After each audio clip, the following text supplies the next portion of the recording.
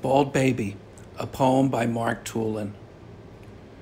A mother cradled a baby in her arms, and instead of being overjoyed, she pushed the few strands of his hair forward until there were nail marks that skid across the baby's scalp like white dividing lines.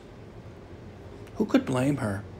She wanted his hair to grow as thick as her neighbor's front lawn and didn't want her child to resemble her husband, who lost his hair from a bad case of DNA.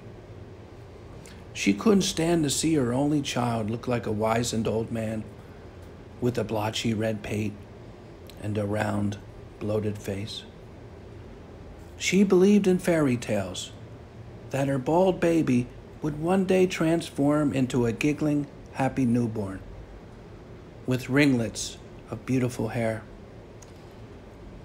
She would display her infant proudly, parading him down their suburban street, and have the church ladies say, "Oh, isn't he the most delicious baby you've ever seen?"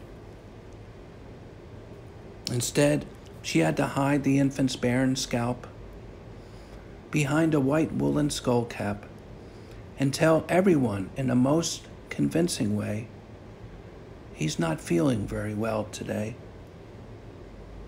For more of Mark Tulin's poetry, please follow me at Mark Tulin at Hub Pages and www.crowinthewire.com. Thank you.